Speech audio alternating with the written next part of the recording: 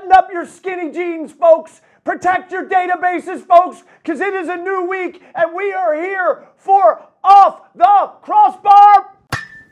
I am the coach, Pete Eibner. I'm here with my main man, the co-coach, Adam, the MIZZtery, and we are here to talk about all things Baltimore soccer, and we have a show lined up for you today, folks. What we got cooking, we're going to talk about FC Baltimore Christos' big win over DC United. We have superstar player from the Harrisburg Heat, one of the best coaches around on the girls' side, Val Teixeira. We're going to be talking about what he's doing. We're going to talk about the role of the manager in club sports. And of course, we are following up with what we couldn't get to last week, and that is Landon Donovan interview. So we are fired up here. Miz, how's it going? It's going great. Thanks, bud. Thanks for having me. I appreciate it. I don't know if you're aware, but we also were able to lock in 2 weeks' time, we will have Cristiano Ronaldo in studio. I love it. This only happens here. And look at it. People are coming here, even with the gunfire of West Baltimore. We have them here. All right, so tell me, Miz, how do we start the show? It's the MIZZtery question of the week, and I got to tell you, I've waged war at home. Waged war. The MIZZtery question this week is going to take you to the edge, okay? It's really going to press your outdoor skills, and you're going to have to really dig deep and try to come up with a solution for me. Okay. So over the past couple of weeks, I've been absolutely under siege with these lizards around my house. And I've seen them before, but this year it's off the charts. Literally, I walk out back and I feel like I'm in Jurassic Park. I'm pretty sure the other day I saw a velociraptor out there. So my question to you, how do I get rid of these lizards? Well, I am actually going to say this. I have no freaking clue how to get rid of lizards. You live 2 miles from me. I've never seen a lizard in White Marsh before, ever. What are they, like salamanders? Newts-ish, I guess. I don't know. They're all over the place. Unbelievable. Here's what I would do. This is just me off the top of my head. I would get 15-year-old kid out of school, summer vacation. Get him a wiffle ball bat and let him smash away. That would be my thing. Or get a bigger lizard to chase the lizards. So ignore the Google suggestions of eggshells, mothballs, monkey balls, all that. Listen, malarkey. I don't want to hurt moths and I don't want to hurt monkeys. So if you're going to use eggshells, that's fine. But I don't think you should be using mothballs or monkey balls for anything else than what God intended for mothballs and monkey balls to be used for. And that is to step on them, correct? Correct. As always, Miz, Off the Crossbar is brought to you by my main man, Dr. Adam Maddox from Ideal Health Chiropractic. Coach, let me tell you something. This guy hooks you up. If you have any type of hip injury, back injury, he's the kind of chiropractor. What he does, he starts with the feet to make sure your feet are balanced and works his way up. I'm telling you, my back was so jacked up a while back. I looked like that one woman in the movie Speed? Not Speed. The other one. Mike and Dave Need Wedding Dates? No. The other one where the lady had the bad back. Pet Cemetery? Yeah, I was like the lady in Pet Cemetery when you opened the door and she's like, ah! That's the way my back was. Dr. Adam Maddox hooked me up, straightened me out, and I'm telling you, by the time he got done, I was dancing like George Jefferson from the Jeffersons, folks. I was moving, I was grooving, I was popping, I was locking. It all worked out. So go call Dr. Adam Maddox if you are having back issues, because he is the man. And now, without further ado, you know who we got to bring in? I'm going to think about it a minute. I don't know. Making his way to the floor, none other than number 7 in your program, number 1 in your hearts. Hold on. Hey, can we play the intro music for him? No! Kneel before Zod. Val Teixeira, everybody. Val, what's happening? Hey, Pete, how are you? What's up, buddy? Thanks for having me. Thanks for coming. Appreciate you being here, man. Thank you. Big Val starting off. Tell us what's going on with you. I mean, it's been a great year so far. We just finished up the tryouts with our club, and we had a lot of quality kids show up. So we're just preparing things for the fall. Now you're with Premier Coppermine, right? Yes. And what is your title there? So I'm a director of coaching for the girls program. Excellent, excellent. And that started that, and Premier was where you started and brought that program up, and then there's a merger with Coppermine, correct? Yeah, so I started with Premier about 7-8 years ago. Primarily was just girls side, and then we added the boys side, and now we just partner up with Coppermine. It's been a great relationship so far. And you also coach at NDP, correct? Correct, the girls varsity team. Girls varsity, which, by the way, one of the best teams in was it the IAAM? IAM, that's our conference that we play, A conference. It's a very tough conference, isn't it? Absolutely. We play against the McDonough, Spalding, Mercy, John Carroll, Yeah, all St. good Paul's teams, is now in the conference, Roland Park, so it's very competitive. What's the next step for you as we're going into the season? So the next step is obviously my O1s have State Cup finals this Sunday, and then we already qualified for regionals and national championships since we won the National League. So the main thing is to keep everyone healthy, keep everyone sharp, and get ready for the national title. Very cool, very cool. We need to bring, when's the last time we had a girls team win a national title from Baltimore? It's been a minute. It's been a while. I think when I spoke to Brad Ruse, it was probably in the early 90s. So But I go back and I feel like we do a great job developing, top level girls players in the area. And there's, we have a lot of great coaches on the girls side. Yourself, Derek Woodward, Doug Pryor come to mind. But what do you think is the problem with how come we can't get that next level player? Like what's the problem for not allowing those girls to kind of go all the way through? Like, can we get great players locally and then collegiately, but why can't we get a player to the next level? I think it comes down to the kids knowing what they want. A lot of kids want to play at the highest level, but as they get older, they see that, the commitment is there and the hard work, and sometimes they just, change their goal and they just want to pursue playing in college and then stop after that. It's funny that you bring that up because one of my former players just signed a professional contract in Switzerland for FF Lugano, and they actually just won a berth entrance to play in the Champions League. So she'll be playing the Women's Champions League. Awesome. Yeah. That's awesome. Very cool. Congratulations. So, thank you. And you said you've been on the girls' side and locally for about 7 years? Yeah, so I moved to Baltimore in 2009. Technically, I came to play for FC Baltimore in the NASL, and then I started coaching at SAC for 2 years.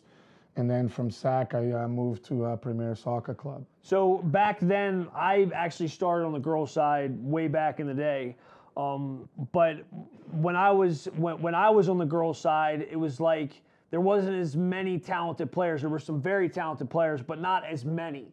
So I think the level of the amount of players today on the girls' side is way far greater than it was back then. That's a credit to you and some of the other local coaches. But what do you think from day one when you got here until today? Like, how do you see the girls' side evolved in the area? What do you think we're doing to help that? Well, I think first and foremost, it's the women's side in this country has been growing a lot. I think winning the World Cup helped a lot. So there's a lot of females playing soccer, and I think, the numbers have grown every year. I think, Baltimore, not to be biased, I think it's probably one of the best states when it comes down to soccer. It's easy when you see our teams compete in the national level that we always go extremely far. But going back to your point that you said that why can't we get to the national title? I think, there's so many teams, so many clubs that, each team will have maybe a handful of good players.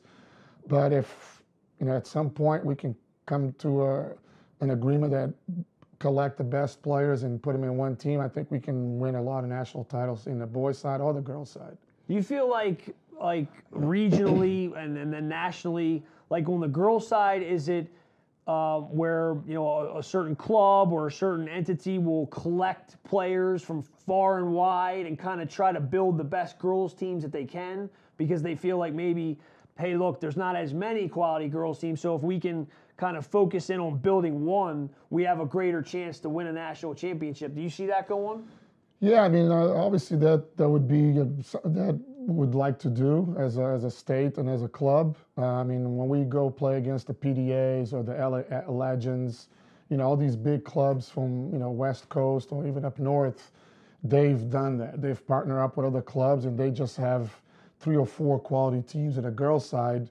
And when they participate in a main event, you know, they always win because of that, because they have a bigger pool of players that they can choose from. So there's always that flexibility of players moving up and down, and the pool is just fantastic. You know, unfortunately, we only have one team of 01s, but let's say if we partner up with 3 or 4 other clubs, now the pool would be 50, 60 kids. Sure, right. And we would have a better opportunity to develop 50 kids instead of developing 18 kids. Well, to your credit, you hit it on a key word. It's a word that I'm passionate about when it comes to youth soccer, and that's development.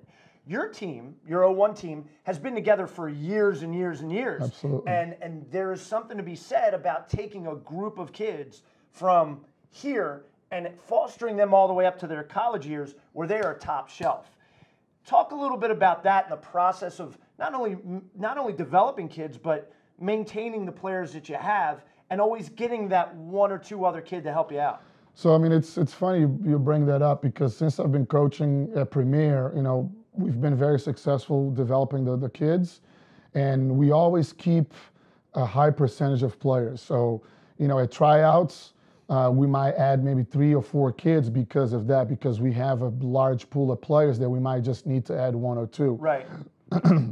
So as they develop, you know, obviously some kids develop faster than others, and then, you know, we can always bring 1 or 2 kids to kind of, you know, help bring their team to the next level. But, you know, we always try our hardest to develop everyone at the same level, you know, and then we keep the core together to kind of bring them up to the next level. Yeah, and another thing that I'll say this, compliments to you. Whatever team that I've watched you coach, whether it be, you know, your younger kids at Premier, your older kids Premier, your NDP team, a lot of movement off the ball. I mean, it is your kids are zipping around all over the place. Now, the question I have for you as a coach, is that something that you ingrain in them in the way you train, or are you finding kids that have that kind of mentality and just saying, go to it, this is where I want you to be, get there quick? Well, you know, all the teams that I coach and train, it's always the same system, because I believe in what I do, and I've seen it, you know, being successful for many years. So I tell the kids that, you know, the system works. It's a matter of you guys understanding the system, believing in the system, and working together as a team. So, you know, at tryouts, I always look for the kids that have ability to move off the ball. Right. And then the other things I can do, I can help them trap, I can help them pass, I can help them see the gaps to play the through balls. But it's, you know, it's a lot of hard work. It's a lot of classroom work as well. Yeah. I mean, I train my teams just like a professional team. We do a lot of video sessions. We do a lot of technical sessions. We do classroom sessions to kind of give them an idea of every possible scenario in a real game. Right. So when they get to the game, they've know what to expect if a certain scenario happens, because we do train a certain way that they expect that. Very cool. Now, how about you as a player? When you were coming up playing, you grew up in Portugal, correct? Exactly, yep. Grew up in Portugal. Did you have coaches that taught that same way, or is that something you developed over time, playing at different places, different countries, different coaches? So, you know, I grew up in Portugal, played for Benfica Juniors at the time.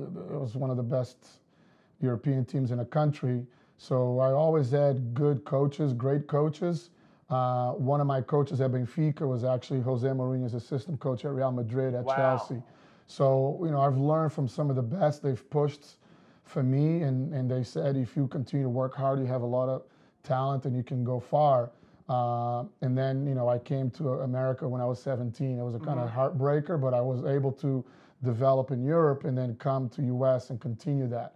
So, but when I played, I've always visualized everything, and I always thought ahead of everything. So, you know, as the ball was on the right side, if I'm in the left, I always said, if the ball comes to me, what's my next step? Who's open? What can I do to make a certain scenario happen? So, and I tell my players that I said, when you play the game, you should be thinking like a computer. You know, before the ball gets to you, what's the next step? So you should try to be 2 or 3 steps ahead of everyone. Yeah, that's something that I took from Pete Caringi playing for him. He always said great players think 1 step ahead, 2 steps ahead. The players that you watch on television, they're 3 and 4 steps ahead, thinking where to be. And that changed me as a player, because I was just a kid that if I got the ball, I did my best with it.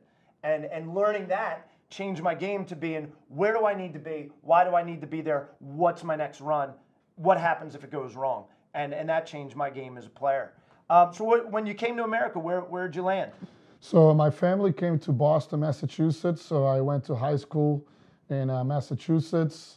And then, but you never picked up the accent. I don't get it. No, I do. Sometimes it comes out. Could you imagine if he had a Boston accent and he's walking around going, Park my car. Park my car. Hey, come on, guy. I need to park my car. Let's go down Foley Field, hit some dingers, right? I would love to watch you coach on the sidelines. You got to cross the ball over there. What are you doing? A little bit of Boston and Italian. I mean, there's a lot of ethnicity in Massachusetts, so you get a lot of those funny accents. To just bring you back in locally, like, are you kind of happy with where things are at on the girls' side? What things you think we can improve just around here? I know the geography poses some challenges, the traffic, getting the training and all that thing, but is there anything we can do locally as a collective unit to try to boost the girls' side, or are you happy with where it's at? I mean, there's always room for improvement. I think, me taking over the girls' side, I think it was a challenge because obviously, when I coached at Loyola and the boys with Coach Lee, it's a different type of coaching. The girls, you got to approach them differently. But I've been very blessed and happy to coach a lot of fantastic players.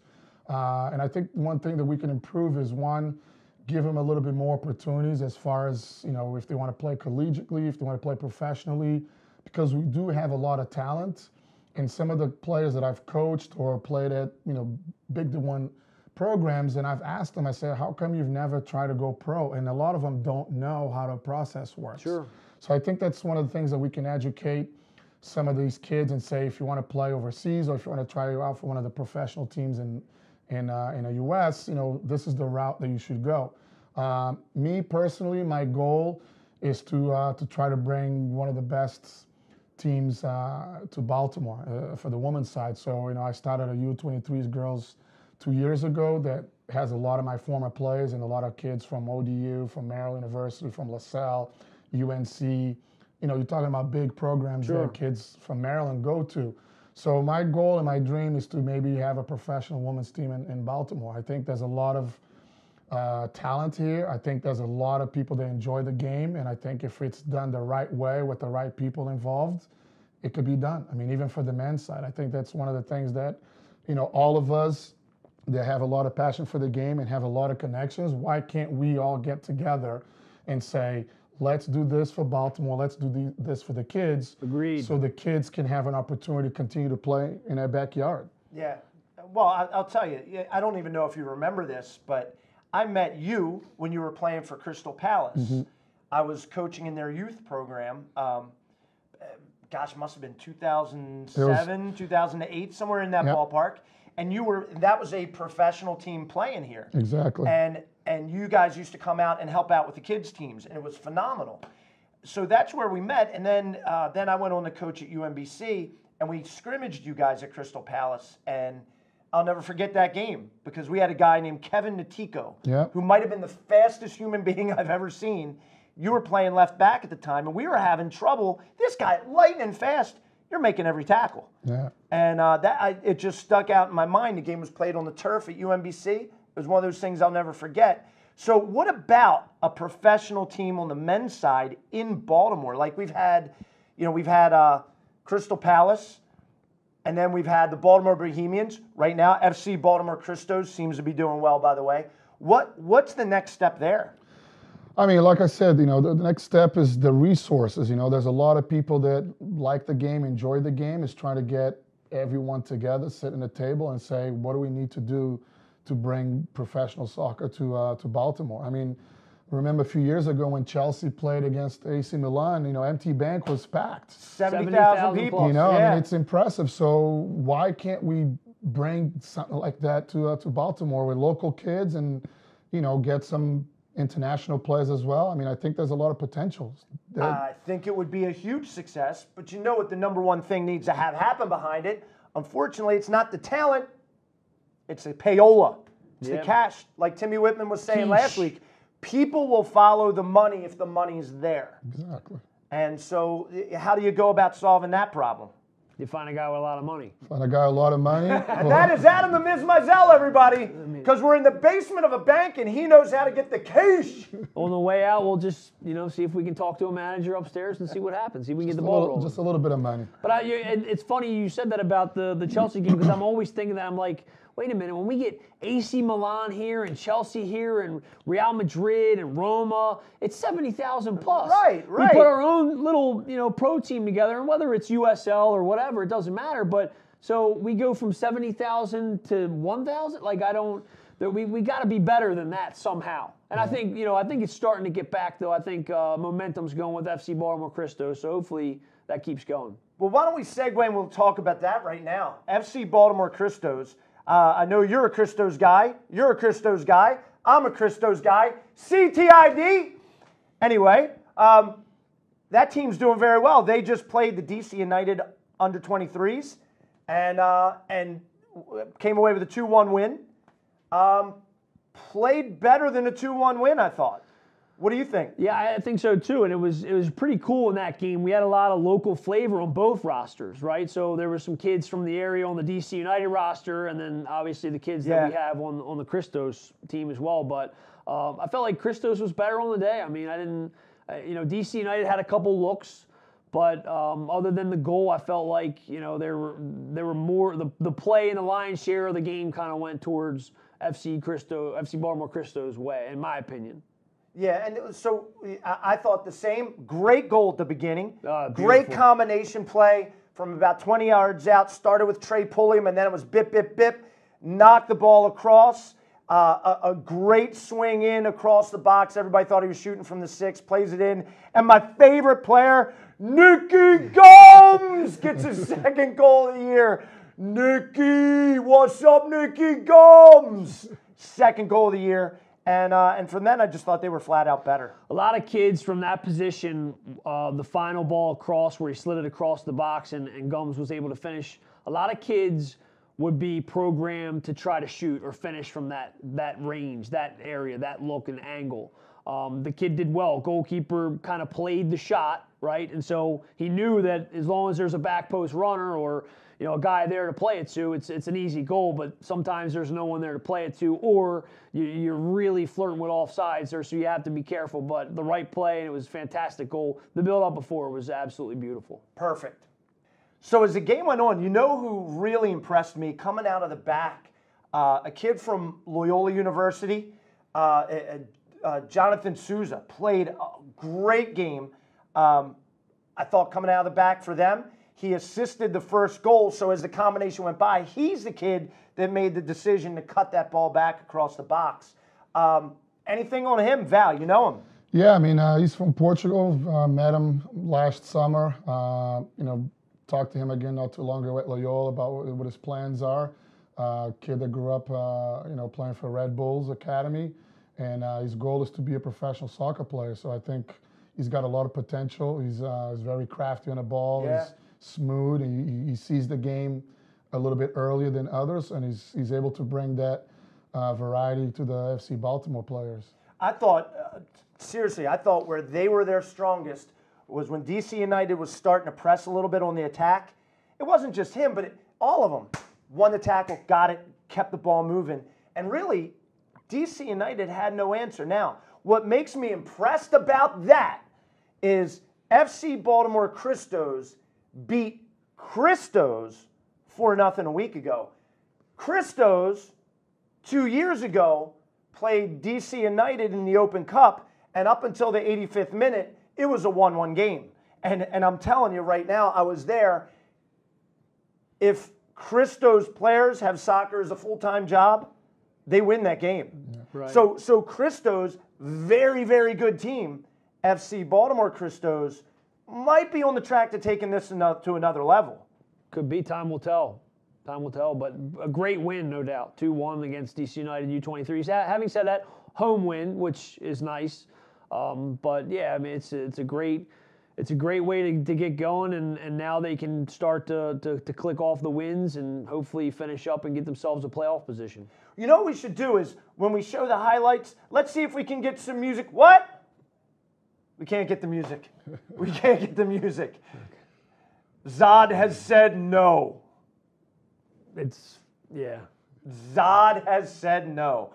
All right, so let's take a break, talk about one of our sponsors, and we'll be right back with Val. Parents, kids, players, if you were looking for a camp this summer, look no further than Pete Caringi's All-Maryland Soccer Camp. It's where I started to coach. When I was 18 years old, I was playing college, and Pete Caringi asked me to work his camp. Best move I ever made. I learned how to coach, but not only that, I learned how to connect with kids, and I watched it from the master, Pete Caringi. Pete Caringi has developed more players out of the Baltimore area and coached more kids and brought the game to a higher level than anyone else I know. He puts his heart into it, knows the kids by name, has more energy than 5 other coaches put together, and I'm not kidding about that. So check out All Maryland Soccer Camps, Pete Caringi, website's right here. It's a blast. It is the most fun a young player can have. And if you have a very young player that's more talented than the group he's in, Pete recognizes that, moves him into a more challenging area. And the development of these kids is outstanding. I swear by it. I swear by it. Best camp in Baltimore. Welcome back to Off the Crossbar. I am the coach, Pete Eibner. This is the co-coach, Adam the Miz Mizell, and we are very happy to be with another Baltimore coach, one of the greats, Val Teixeira. Val, you're doing a great job. We're not kicking you out of the studio. We're having you back for the next segment. And we've booted people out before, too. We've kicked them right out. By the way. Much less. Thank you. So, Val, you coach successful teams. You build successful teams. The quality that you produce on the field, not in question. Question we have for you, how important is the manager in your success?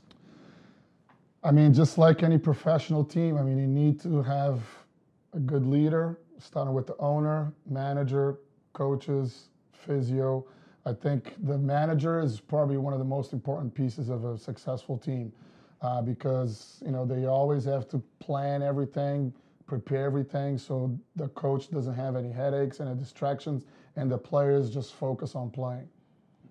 Managers, like, they have worries we'll never know, you know, like they're worried about what color's the other team wearing, so, you know, we make sure we have the right jersey, and, you know, we had to upload stuff to the team Snap, and we have to make sure this is covered and that's covered. It's more, I mean, I've been very blessed to have amazing managers, but it's really one of those things where if you don't have a good manager, you can fall flat on your face as a group. I mean, it really is. They're so important. They're basically the backbone, you know, the main wizard behind the curtain, if you will. And yeah, I mean, it's a huge role in any sports team, but especially in club soccer with the travel, the hotels, things like that.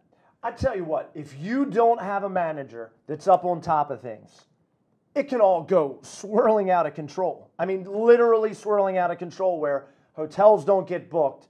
People are staying all over God's country, where parents start to lose their shape as a unit, which affects the players. So managers are really important. Why don't we have coaching classes we got to take, right? Mm-hmm. Coaching classes are further education. How come there's nothing set up for managers? I mean, in our club, we do. We have a managers meeting to kind of guide them and help them with their procedures. But again, I mean, I think, you know, to help the sport, you know, coaches get educated, managers should be educated, directive coaches should be educated. Even the players should get educated more often with injuries, because a lot of times we have a kid that is injured and they want to play, and we have to tell them, you know, your health comes first. Absolutely. You know? Big one is concussions. No doubt. I mean, concussions, I'm going through this right now. One of my best players on my 2003s got a concussion 3 weeks ago, still suffering symptoms. And he's a kid that always wants to go. And you got to tell him you can't go. Can't roll the dice. You can't go. And follow doctor's orders and then follow protocol to get him back on the field. Exactly. But you know what blows my mind? Changing gears for a second. I mean, we're here in soccer, right? In soccer, they made a new rule a few years back that you can't head the ball until you're 12, which is crazy. Because now instead of kids heading the ball when it's here, they're putting their foot up to a kid's face and getting spikes to the cheek. But that's beside the point. I'm watching the girls' women's lacrosse national championship, right? Women's lacrosse national championship. I watch the men's too. Men wear helmets, shoulder pads. They got face masks. They're set. The girls just a little goggles. They got goggles like they're doing a science project. Right. Oh, and they get a mouthpiece. They get a mouthpiece. And these girls, Maryland's playing Boston College, and Boston College is losing. And they're whacking the living out of these girls. It's stick to the head. Stick to that. Now it's getting called for a foul. But which there's a lot of whistles in women's lacrosse. Oh my gosh. Can we get these young ladies a helmet? It's coming. It's gotta be on the horizon, there's no doubt. And we're protected. And really, no one cares the way the men look 10 years from now, but I'm sure in the wedding pictures, these young ladies are going to want to look like what's the guy from the Goonies? Oh, man. Yeah, the guy from the Goonies. I don't know. What's the guy from the Goonies? Yeah. The Cyclops? The guy like... One-eyed Lily? Yeah, that guy right there. That's the guy I'm talking about. That guy. I'm in 100% agreement, and the safety of the players is always paramount, no matter what we're doing. But I wanted to ask you, Val, we were talking about like having the pro teams and the environment that it was when Christos played the DC United game down in Germantown. How do we put that in a bottle and then bring it back up here and then lay it back out and kind of just steamroll it from there and just build, the snowman, if you will, and get this thing going? How do we do that? I mean, I think it was a great example that Baltimore could have a professional team. I mean, the Germantown holds, 10,000? Yeah. It was completely packed. It was overcrowded. Yeah, it was overcrowded. I think that security wasn't expecting a big crowd. And that was an hour, 15 away from the city. So imagine if that game was actually played here. Yeah. We could have probably had 15, 20,000. No question. And by the way, for the record, not to offend DC United, but there might have been 100, 200 DC United fans. It was all Christos. Absolutely. All Christos. There were bus trips from Baltimore going down to watch the game. All of them wearing Christos stuff. And behind the goal, it was all the lime green. Everyone was wearing the Christos lime green shirt. It looked like a game in Europe. It was fantastic. I think part of that, though, to your point about the limited number of DC United fans, is because they have a pro team and they can kind of, we'll not go this week to see whoever this Christos team is. We're going to go see Red Bull, or we're going to go see the Portland Timbers. Yeah. That's kind of probably how that happened. But I feel like if we get this thing going here eventually within the next couple of years, it's going to be tough because, the MLS at a certain point is going to get involved and they're going to say, hey, look, you got DC 45 minutes away. We're not going to get crazy and try to deplete the fan base and ask people to choose. And so they may look at it as a bad business move, and I think that's a problem. Yeah, but I mean, if you look at the geographic in New York, you have the New York FC, and then you have the Red Bulls. I mean, but that what brings the best out of the game is like you have two teams that are so close to each other that it becomes rivals, and it becomes even a better environment overall. I mean, you have Manchester City, Man United. It's a great atmosphere, and I think it will benefit Baltimore if we can bring a professional team here. There's no question. And I'm going to tell you right now, there are people like me who grew up in Baltimore that get pissed off that we get lumped in with DC for everything. Mm-hmm. Baltimore Colts left when I was maybe 13 or 14 years old. And I remember being livid that all of a sudden stores are selling Redskins crap. I don't want Redskins crap. I'd rather have no crap. But it's the same thing with Baltimore soccer. We are our own entity and respect it. And I say that if the right people, the right money, the right everything comes together, Baltimore soccer has a professional team. Absolutely. Agreed. Baltimore's also, though, as great as we are, and we're willing to back anyone, but we also like a winner. So, it's going to be tough and there'll be some of that, hey, look, we'll support you for a couple years, and if things don't start to turn around and go right, that's where it can derail a little bit. But I think we would have no problem at all building a support and a fan base and getting people behind a pro team. I feel like we can make it happen. Again, look.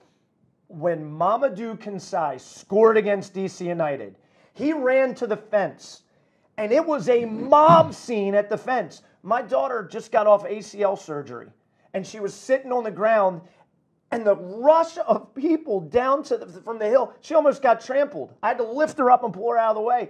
It was absolutely phenomenal. And that is the passion that Baltimore soccer has. We need to tap into that and keep that and build that. And I think it starts with FC Baltimore Christos.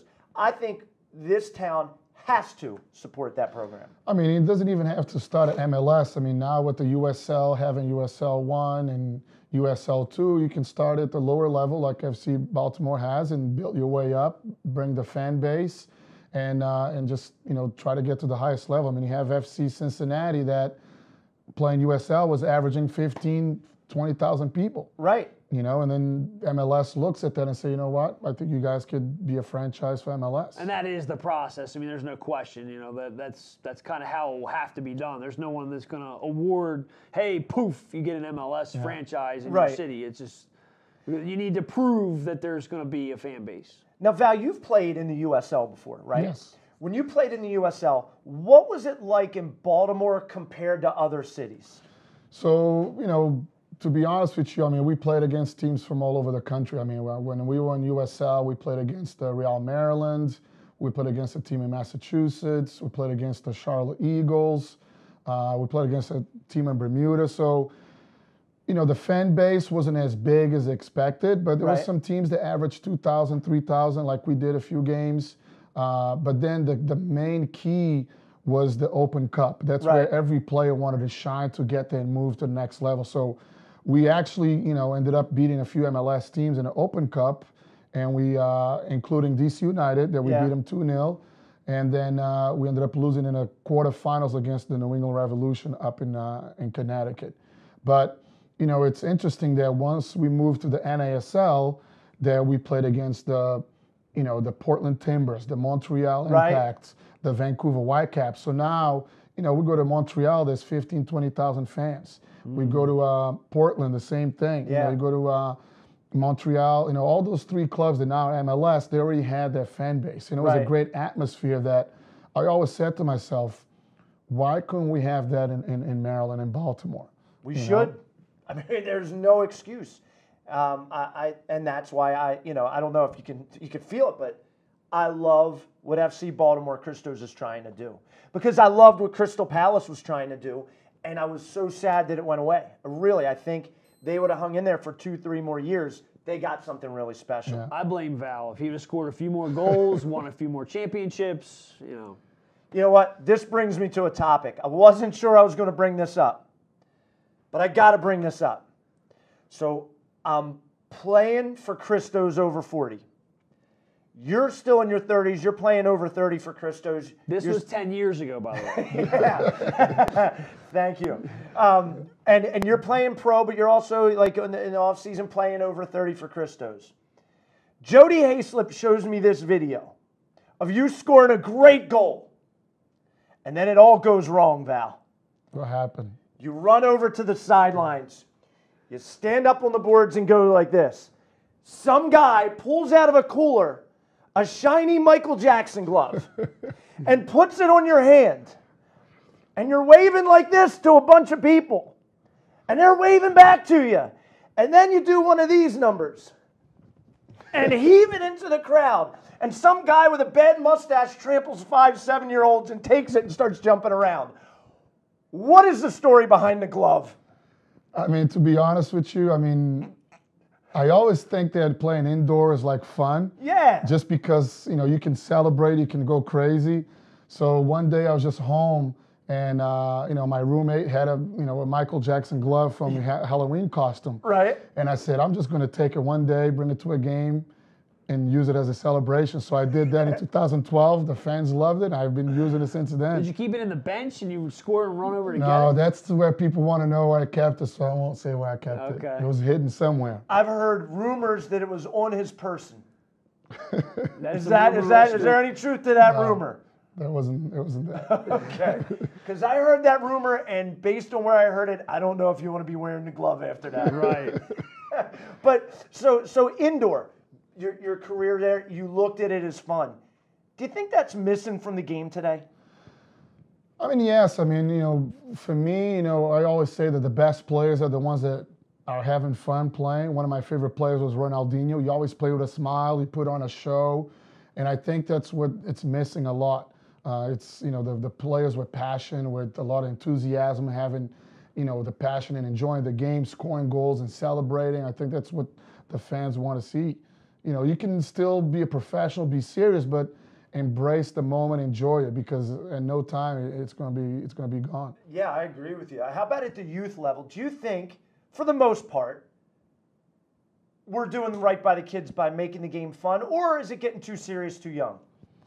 No, I mean, I think, you can still have fun playing the game, but then obviously when it gets to a certain level, then they have to be a little bit more, responsible and be a little bit more serious. When you're talking about, the competition that we go to National League, yeah, we want to win, we want to be successful, but we want the kids to enjoy it. If you score a goal, have fun, hug each other, plan a celebration, because that's what brings the best out of the team.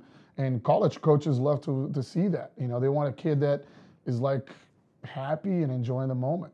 I always felt like when the stakes of the game determine how much fun the kids have. Like, and it shouldn't be like that, but that's just by nature.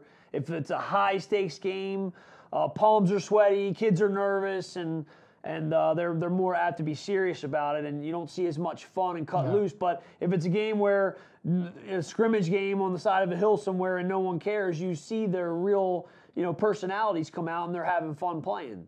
That's one of the things that I swear by is those scrimmages, playing pickup. That's where smiles are on the faces, Sure. And those prepare you, honest to God, for those big moments in games. The training, all that, it leads up to those big moments, but the passion starts getting together with your buddies, getting together with your friends, and kicking the snot out of each other. So, Val, we have one thing left to do, and let's talk about mullets. Did you ever have a mullet back in Portugal? No, I did. When I came to America, I did have, I used to change my hairstyle all the time. I had a mohawk, and then I had long hair like Didier Drogba.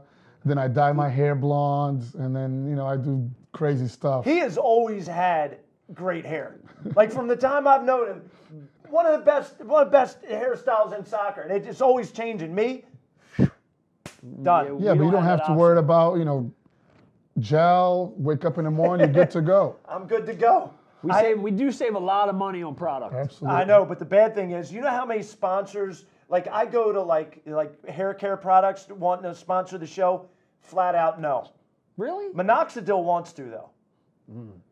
I can't remember the last time I used the LA Looks gel, back in the day. It's great. So, all right, what we have our favorite mullet. Belongs to none other than the great, late Patrick Swayze. We have different mullets, because he had many mullets. Talk about his mullets. A plethora of them. I mean, he had Youngblood mullet, you have Point Break mullet. It just goes on. Roadhouse mullet. Roadhouse mullet was so nice, but he had to not be nice sometimes, so it kind of got a little messy. But yeah, he's had so many great mullets over his career. It's amazing. So what we do, we give one player each week the Patrick Swayze Player of the Week. Look at that beautiful mullet right there. Beautiful mullet. Absolutely gorgeous. And now, who gets it, Coach? Because if you want the ultimate, you got to be willing to pay the ultimate price, Val. Jonathan Souza from FC Baltimore Christos this week. Player of the match for them as well. I thought so too. I agree. Plays at Loyola.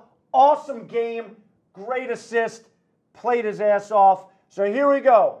John Souza. Boom! You are the Ideal Health Chiropractic Patrick Swayze Player of the Week. We are off the crossbar. I am the coach, Pete Eibner. This is a co-coach, Adam MIZZtery. Special thanks to our special guest, Val Teixeira, for coming out and spending some time with us. Oh, we ran out of time. I'm so sorry. Landon Donovan, we will get back to you. He's calling right now. I can see your phone's going on. I am so sorry. We will get you on next week. We've run out of time. Everybody have a great week in soccer. We are off the crossbar, and we're out of here.